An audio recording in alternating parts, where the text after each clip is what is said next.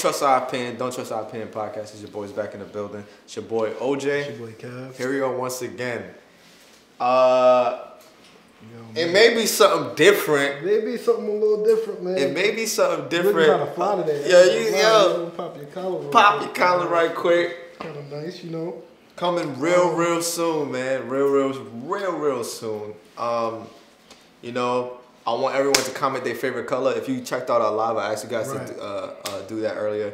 But comment your favorite color. What you want? We got shirts too coming real soon. Hoodies coming real soon. And if you subscribe to the Patreon, Don't Trust Our Patreon. We got something special for you. If you subscribe to the $20 tier, you're going to get a free shirt, bro. You're going to get a free shirt, bro. So cool. So you're going to get the content, our $20 content, and you're going to get a free shirt. Yep. But wait. There's more. If you subscribe to our $20 Patreon, we sending you dick pics. That's a fact. HD, 3 angles of in 4K. We got soft, mid, you know, and then fully. Yeah. Facts. Okay, everything was true, but the last part. That was a joke. But yeah, it's coming real soon. $10 off. Yeah. So the hoodies. Yeah. So this is what we rocking right now. You know, it's getting a little cold. It's a little chilly. You know, so you want to be nice warm for the in springtime. style. You know, you want to represent your boy, show some support. You get $10 off for the hoodie. Yep. If you subscribe to the Patreon. Yep. The link is in the bio or description. Why are you saying bio? Yeah. The comments. Yeah. Link will be in the comments. All right. So right now, we got Louis C.K. We haven't done Louis C.K. in a while, and this one is called "In Words and Forklifts." Oh, fell asleep at a forklift. Yeah, nigga fell asleep at a forklift.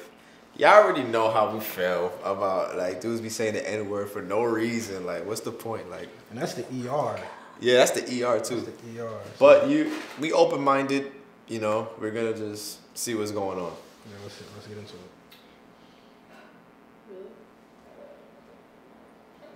Mark Twain once said, "A man who always tells the truth doesn't have to remember what he said." And that's great. But Mark Twain also said there once was a big black guy named Nigger Jim. So, I don't know, 100% of the things he said were perfectly awesome.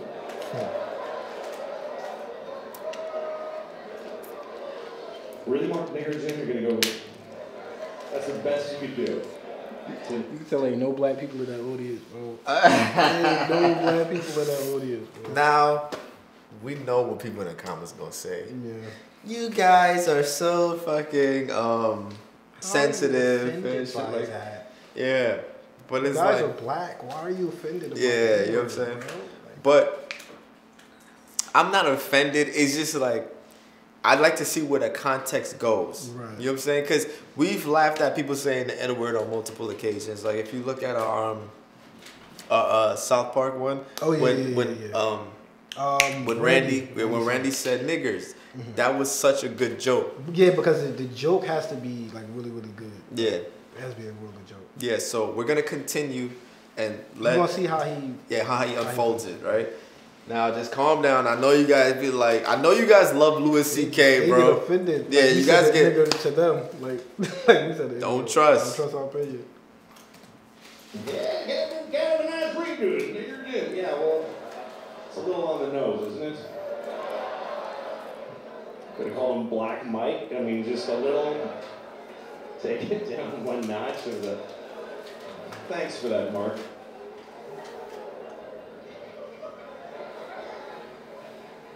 Anyway, so while we're in this area, now that I know you guys are cool. That's what I was saying. That's what I was saying about the audience. Like, they was really, really cool about it. That's why I was saying that it couldn't have been no black people in that audience. Or maybe it was, but maybe they was just like. Yeah, I like how he was testing the waters before he started to swim. That was twice. Yeah, that's pretty cool. Yeah. But you know, it was dope. That's pretty funny. You know what I'm saying? So let's continue. Yeah. You know? That was pretty good.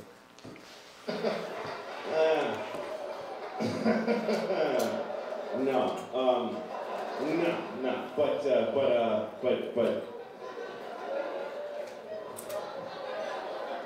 But This is a story that takes place. I'm going to tell you the story. It's kind of a messy story. It takes place over a lot of years. Because it started with my friend Mike, who told me the story. This happened to him back in the 90s.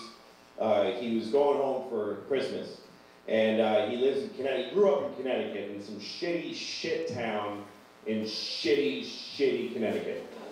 And he didn't like going home. He's one of those people, he came from a place, doesn't like it anymore. He goes back, he doesn't know how to handle his family, you know? And he came from a family of white racists and he doesn't like going home, but it's still home. So he went home for Christmas one year, and everybody's hanging out during the day, talking, having lunch, and his father and his brother both work at this factory, and his brother's grousing about his day at work, and he goes, yeah, and then this fucking nigger fell asleep with the forklift. And then my friend Mike heard that and he went, oh God, why am I part of this people? I hate this. And he felt bad. And then that night he's in the kitchen and he's having a warm milk or whatever. And he, I don't know why that's funny, but what that says to him. Yeah, because he's a pussy. He's just sort of having some time to himself. And his cousin comes downstairs. We're staying. His cousin, he likes his cousin. That's the one person he always felt connected with. And his cousin's like, what's wrong, man? And he says, well, geez, I come home and I hope that everything would be, you know, normal. But then my brother says, oh, he's about to the factory and this nigger fell asleep with the forklift. And his cousin goes, oh my God, the nigger fell asleep with the forklift? So this is the first part of the story. First pause, man. Mike tells me that. Surprisingly, I'm not upset with this. You know what I'm saying? I'm not upset with this because I feel like the story has context behind it, and it's so I'm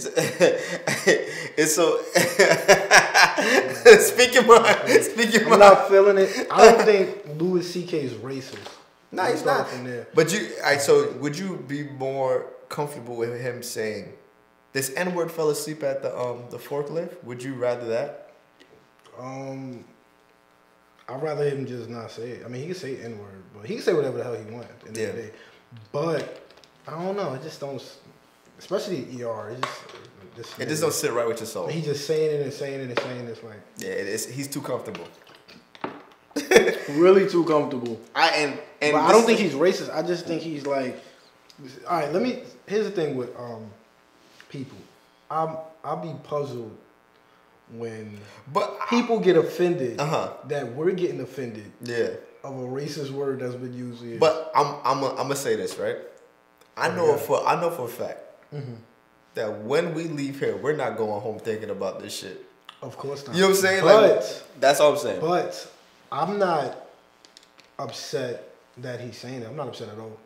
It's just the fact that people will get mad at you for being offended of somebody saying a word, a white person saying a word with all that history. Yeah. How you gonna be mad at me? Yeah.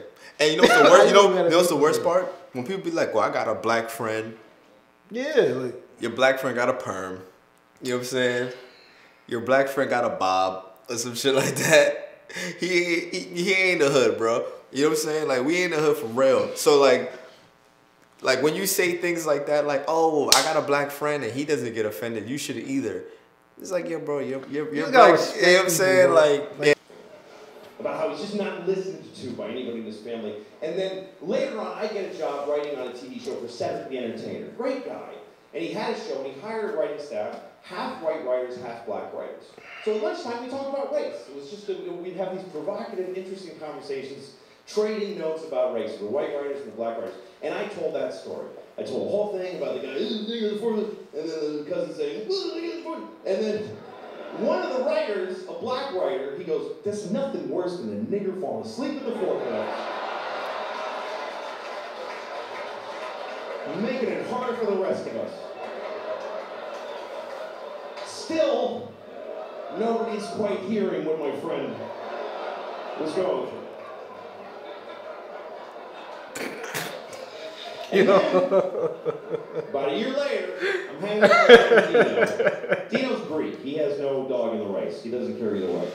He's Greek. Greeks aren't white or black. You just got a big nose and you stand there. I told Dino the whole story. Who was the nigga that said that? Who was the producer that said that? Bro. It's probably Ted Cruz. Probably Ted Cruz that said that shit. Let the 17 seconds play out. And then the black one, And then Dino says, how do you fall asleep with a forklift? Son.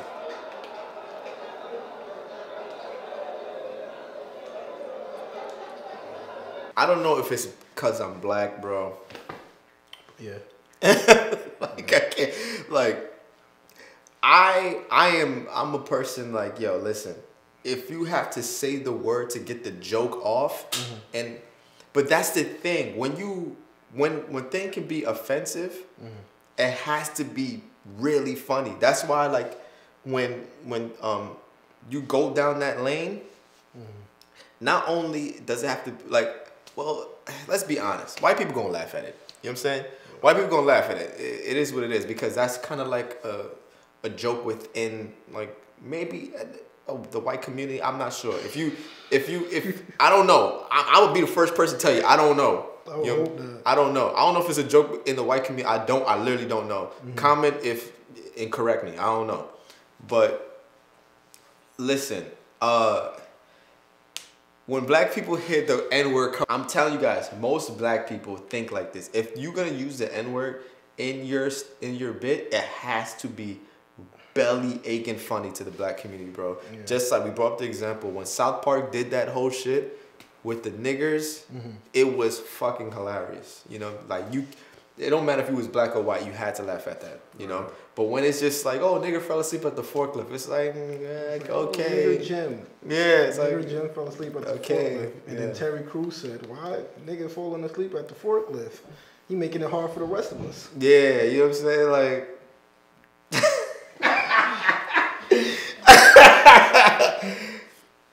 listen, and this is why we call Don't Trust Our Opinion for reasons, people, because it's our opinion, and if you don't fuck with it, then I get it. You know what I'm saying? We're not going to find every video funny. Yeah. Louis C.K. is a great comedian.